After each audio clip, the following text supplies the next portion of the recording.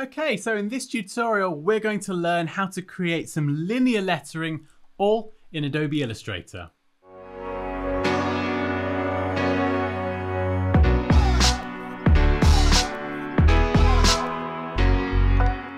Hey guys, you're watching Dansky, the place to be to develop your creative skills, and in this tutorial, we're going to learn how to do some linear style lettering all in Illustrator. Now you can do this with your own letters if you want to draw them yourself with the pen tool, or you can do it like we're going to be doing with an existing font. So either way is absolutely fine. So we're going to jump to the screen now and get started.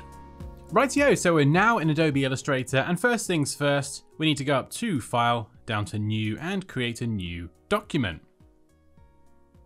Okay, so I'm going to go with, well, we'll go with 1920 by 1080 just for fun, and I'm working in the RGB color mode. 72 ppi is fine. Click Create, and we have our new document.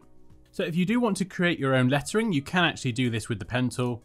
You can draw your own letters. This is absolutely terrible. Don't do this. Draw your own letters, increase the stroke, and then you could, for example, round off the stroke there, and you could draw your own letters and do the effect that we're going to be doing in this tutorial. But I'm going to be using an existing font just to make things interesting. So let's click the type tool.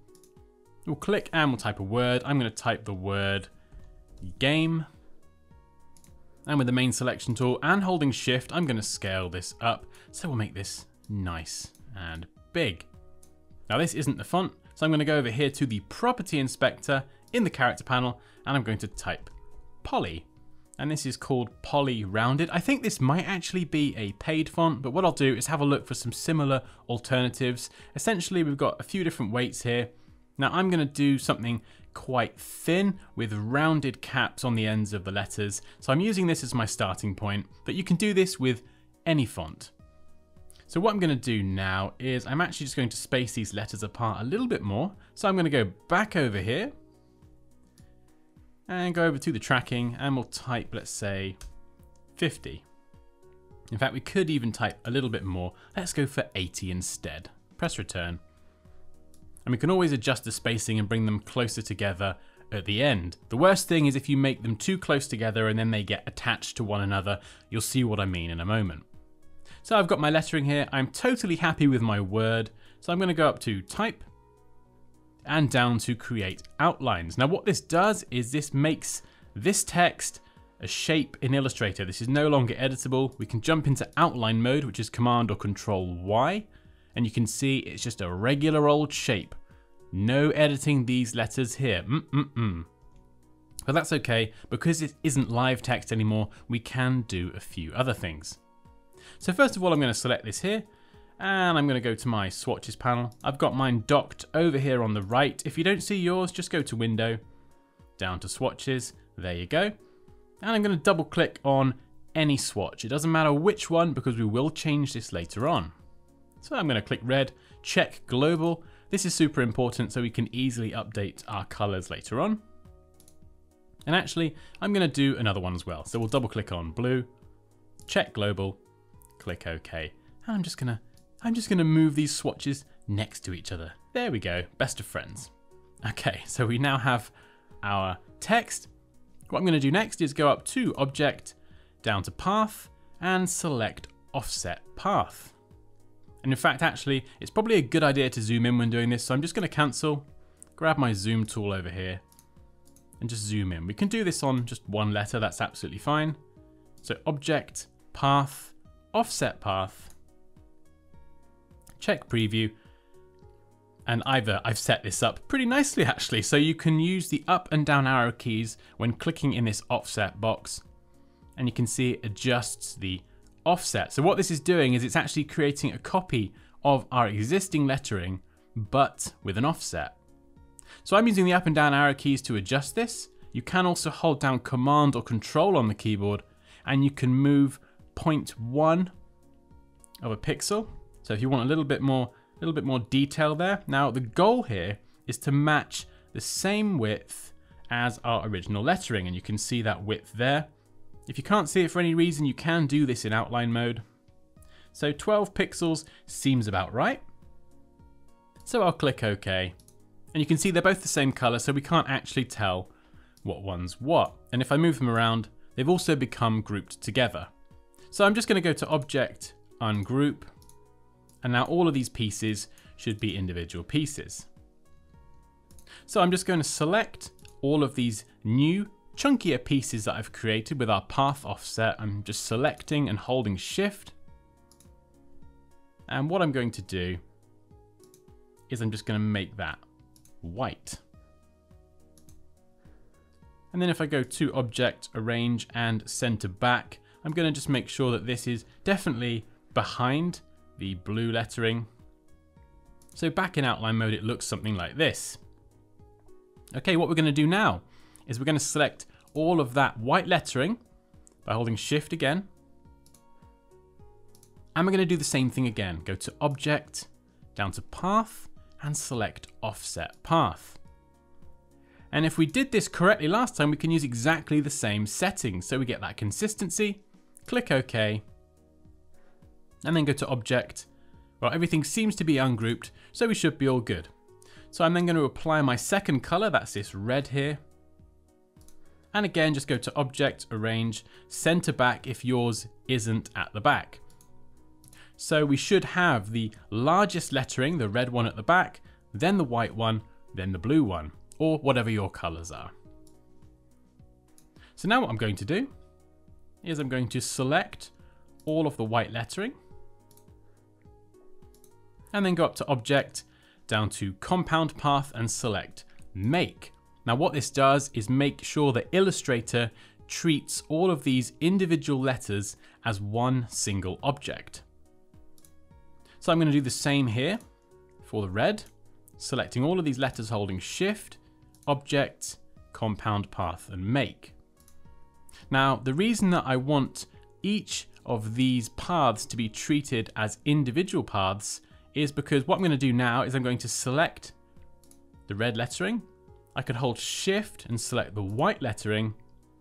And if I go up here to Window, down to Pathfinder, what I can do is use this option here, the second one along, minus front, also known as subtract. In fact, what I'm going to do is just throw a background color behind so you can see what's about to happen here. So there we go, I'm just throwing a background color in. I'll select the red and the white, go to the Pathfinder panel, and then use minus front. And what it does is it knocks out the white from the red. Now, if we didn't make these two elements a compound path, what it would do is it would only apply it to one letter. Now you can do it individually on a letter by letter basis, but sometimes it's much easier just to do the whole thing at once. Okay, so we can see that's worked now, that's fantastic. We can actually just get rid of this black background. And I'm actually going to use the direct selection tool here, just to click on this inner part of the A and just press delete or backspace on the keyboard. Select this one, delete or backspace again, just because I didn't really like the way that was looking. Okay, so this is going pretty well so far, which is always good when you're doing a tutorial. So now what we can do is we can select the letters, and you can see they're all grouped together. So we could go to Object, Ungroup, and select each letter individually. And actually, I'm going to go and regroup all of these. So just select each set of letters individually and just go to Object and Group. And we could adjust the spacing if we want to now. So you can see if we made them a little bit close before, what happens is when they touch like this and we make them a compound path, they can be combined into one single letter. And then we can't really separate them very easily. So it's always better to make sure you've got a lot of space between your letters, then you can always nudge them together a bit closer after. So we can just zoom out a little bit. We have something that looks like this. Just pop that in the center. And because we have those global swatches, I can now go into here and I can just double click the swatch, check preview, and I can go and edit it from here. So rather than having to go through and manually apply the color changes to the lettering, I can just adjust it all from the swatches panel. And then we'll change the blue one as well, check preview, go for something like this, and we can edit this color at any point. So there we go, fantastic. Okay, so that's looking good. Now we've created our linear lettering with the path offset, but now what we're going to do is we're going to actually break this up. Now, because we're using an existing font, there's no real easy way to kind of make a divide in here, but we can do this one way. So if I go over here to my shape tools, left click and hold, and just select the ellipse tool, what I'm going to do is just left click and hold shift so I get a perfect circle, and then just give this the color white. And what I'm going to do is use the zoom tool to zoom in super close. And you can see it's snapping to different things, which is interesting. So we can go up to view and just make sure we turn off snap to pixel. Snap to point is fine. Having them both turned on can make things a little bit complicated. So there we go. That's just stopped that snapping. And I'm just going to scale this down holding shift. And I'd recommend zooming in as close as you can here. I'm going to try and make this as accurate as possible. But you can always zoom in a bit further, just for maximum accuracy. And this is just one way of doing it. It's a very manual way, but if you zoom in super, super close and then do this, when you zoom back out, no one is going to be any the wiser. And typically, once you've sized up one, what we can do now is hold down Alt or Option and drag this to create a copy. Now this space here is going to be the gap between the different parts of your letter. So you can adjust this depending on how big a gap you'd like. You might want a small one or a big one. I'm going to leave mine here. And again, just zoom back in. Reposition this. You shouldn't need to adjust the width if you've taken the time to get it all correct beforehand. And what I'm actually going to do, because I have taken the time to get this correct, I'm just going to hold Alt or Option and drag a copy over here. I'll color it black so I don't lose it, but that's going to be kind of like our template, so I can reuse this asset in a moment. So these are all good. I'm going to create a break here in my lettering. So I'm just going to drag over everything to select all of these shapes, and then go and grab the shape builder tool here. If you don't see it, it's located under the live paint bucket tool. So we'll click that, and what this allows us to do is combine shapes or subtract shapes from one another. So if I hover over this intersection here and hold down Alt or Option, you can see this changes to a minus, but you can see it's also selecting this lower part of the shape here. So what that means I need to do is just zoom back in here and maybe just make this a pinch bigger, just so there isn't that gap down the right hand side. So I'm just going to make this a tiny bit bigger, something like this. So if that does happen, just make sure that you've closed off any gaps. We'll select everything, grab the shape builder tool, and you can see now this inner part becomes selectable on its own. And we can hold down Alt or Option on the keyboard and just left click, and it will remove that. And then what I can do is click here and drag through to combine these two shapes together. If your color disappears, don't worry, this does happen sometimes. And then what I can do is click on this one and drag this through to connect that into one piece. So if it does disappear like mine's done, just select everything, or select off everything just by clicking anywhere else, grab the main selection tool, and then we'll just reselect these different pieces holding shift, and then just go and reapply our color, and it's applied them to everything. If it does do anything strange like this, what you can do is then use the direct selection tool and then just select individual shapes and then apply your color to it that way. So the main selection tool will select everything. In fact, it selected the entire group because I grouped this together. That's why that happened. But if you want to select individual shapes without having to ungroup anything, we'll just drill down for a bit more detail. The direct selection tool, that is your friend. Okay, so we've created our gap in our lettering. We can jump into outline mode. Just check everything's looking good. Yep. Looks good to me. And you can zoom back in here. And if you want to go and clean up any paths here, again, using the direct selection tool, then you can click on that and you can do so.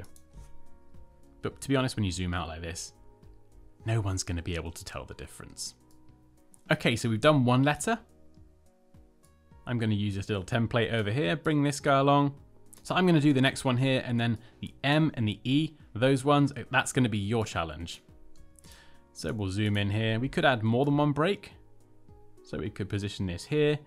We could then do another one over there by just holding Alt or Option and dragging. And you can keep these black as well if you like. Now, depending on the font you're using, you might need to adjust this. Some fonts will be a consistent width all the way around. Some might vary slightly. It depends on the font you're using and the quality of that font. So I'm just going to create another copy of this. We'll go up. There we go, something like that. Jump into outline mode, check everything's good.